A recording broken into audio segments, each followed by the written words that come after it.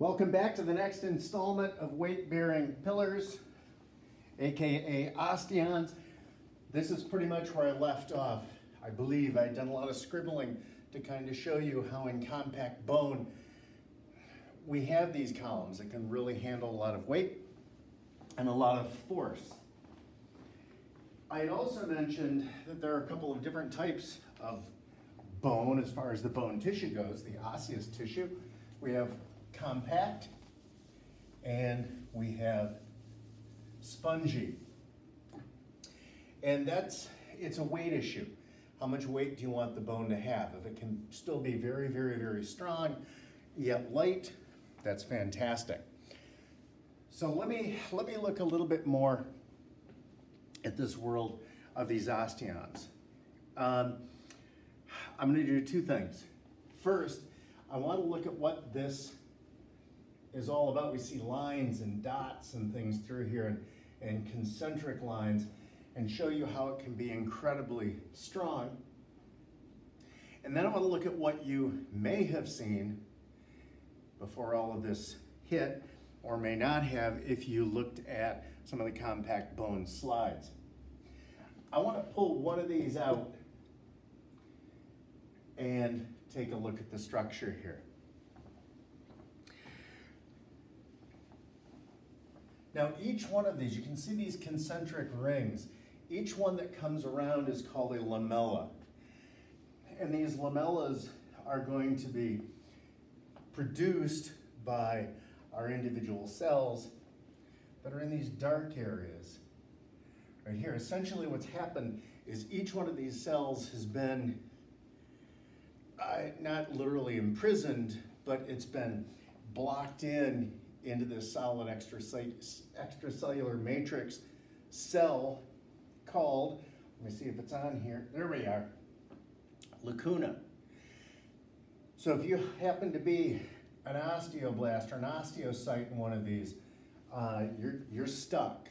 You're not like blood, where you can meander and flow from one area to the next. It's not a liquid extracellular matrix. It's really, really solid. So you think, well, how do they get nutrients? How do they communicate? Because they still have to. I'll get around to that in just a minute. Right here, this is actually an opening. There are veins, venules, arterioles, nerves that are running through here, and with this cut, it looks like it's solid. This is actually an opening in the very, very middle. It's called, depending on the text, a central canal or a version canal. And so think about coming out at us. We've got all of this circulatory system, and we've got our nervous system that's carrying everything to the inside of these bones. We tend to look at a bone and think, oh, well, it's just dead tissue. And it's very, very much alive. It's not dead at all. Now, let me go to an extension of this. Let me see if I can go back one.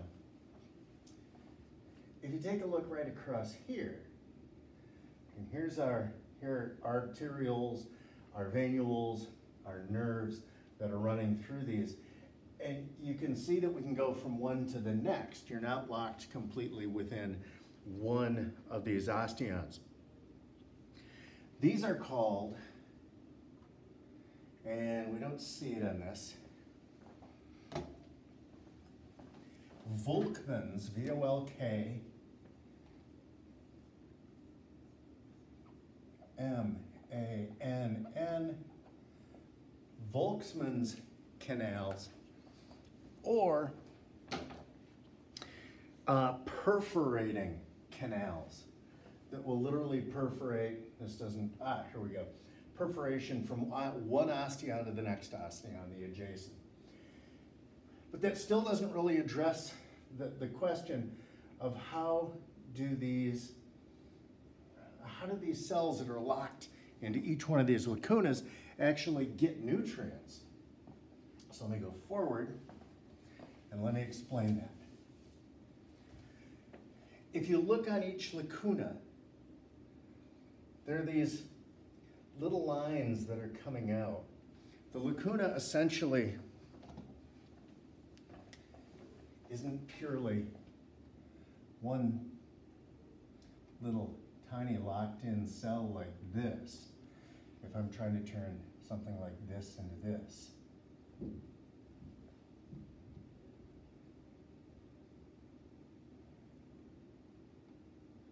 But there are little extensions that are coming out.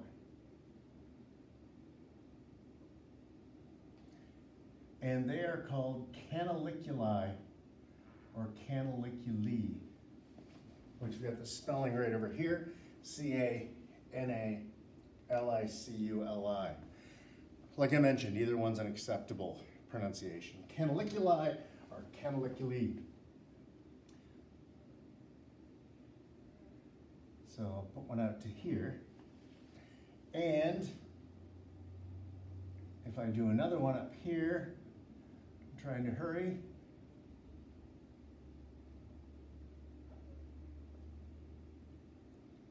The canaliculi, or canaliculi of one lacuna will be, oh, let me get rid of that and get rid of that, in direct connection with the next. So this cell, this osteocyte, will have its membrane extended up. The one from the top will have the membrane extended down. And what they can do is now pass nutrients. And look at how extensive this network is. Each one of these lamella is just loaded. And so even though a few minutes ago I kind of said, oh yeah, they're kind of imprisoned, they're not imprisoned per se, because look at them up here. These stand really well. They're able to talk. They're able to communicate. Hopefully that makes sense. If not, give me an email. Now let me take a look at just one osteon.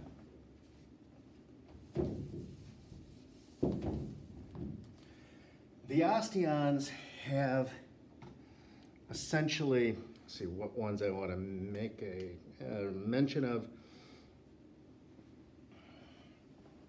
It's primarily made up of an inorganic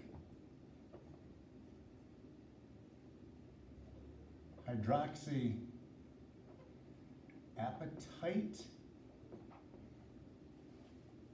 This is really heavy in calcium, which I don't think is a surprise when we're talking about osseous tissue. About 85% of the extracellular matrix is hydroxyapatite. Calcium, as well as phosphate, is in there to make it really, really tough, really, really hard. But there's also something else that's at play, and it's called collagen. Maybe you thought when I started talking fibers that, okay, we'll never see these again. Yeah, you're gonna see them a lot. Here's the analogy that I wanna make, and I'm gonna try and make it really, really fast. If you had a big slab of concrete, and maybe it was, I don't know, 4 inches thick, anybody who's ever done concrete work will know the answer to this. And maybe it's about 6 meters long and 2 meters wide. And you propped up each side, and then you tried to put weight in the middle. What would happen is it would crack. It's brittle. This is what, well, I'll get around to that in a minute. Collagen is the equivalent of what we use to make it strong and not just purely brittle. In concrete work, we use rebar, and so it's chunks of metal that have a little bit of flex to them.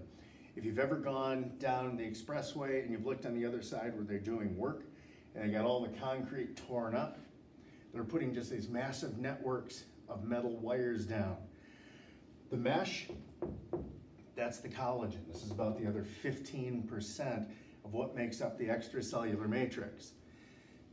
Now the collagen gives this incredible strength. If you've ever driven across an overpass, one of the reasons that they can be so strong is that there is collagen that happens to be in there. So when we kind of organize the rebar and a concrete in the form of collagen and hydroxyapatite, we get a really, really, really strong tissue. Now, kind of a cool thing is the way these cells are going to orient the collagen. They're going to have differing lines of stress and shear. They're going to go like this, so we don't just have strength in one plane, but a whole bunch of planes as we work our way up through here. This is why if you were to go out and buy a dead chicken from Meijer, rip its leg off, and just have the bone and hit it really hard on the table, you wouldn't break the bone. The collagen is still there. Now bake it at 400 degrees for an hour and 20 minutes, and what you've done is destroyed the collagen. The hydroxyapatite is there.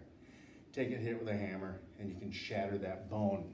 Maybe some of you probably haven't done that, but you've recognized that there's a lot of difference in a bone before and after cooking, and a lot of it has to do with collagen. Okay, let me focus. There's our compact weight-bearing pillars, and then what that will do is it gets into the medullary cavity, that opening in the middle of the bone. We transition out a smooth muscle. Not smooth muscles. Wow, I went way back in time to a completely different class. We end up with spongy bone. Let me try that.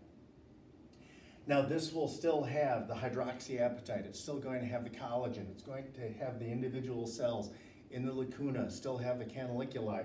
But if you look at it, it's really, really different. The morphology has changed like crazy. Each one of these extensions is what I kind of tie into the struts on the Blue Water Bridge. It allows the bridge to be relatively light, but have a lot of strength. Each one of these little struts is referred to as a trabeculae.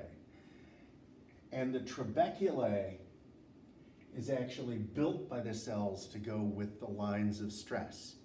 So if you see the lines of stress from here to here, you don't want the trabeculae going at right angles. You want the trabeculae taking the stress and the force and moving it down. So if I go back and I look at this, here are the individual trabeculae, and they're being remodeled and reorganized throughout your entire lifetime and my entire lifetime to make sure that it's really, really good at weight bearing. Yes, not just around the compact, out around the outside, but around or through the medullary cavity or the marrow cavity with all of this spongy bone. Now, a couple things that I want to finish this one up first, and that'll allow me to get that downloaded. But I want to take a look at, let's go back to another long bone, some anatomy of the long bone. You see right here, there's this interesting plate that you find on each end. I'd like to talk a little bit about growth, why if you're 13 years old playing football and you break your arm, quite often you broke it at the growth plate, whatever that is. And so, what is this thing?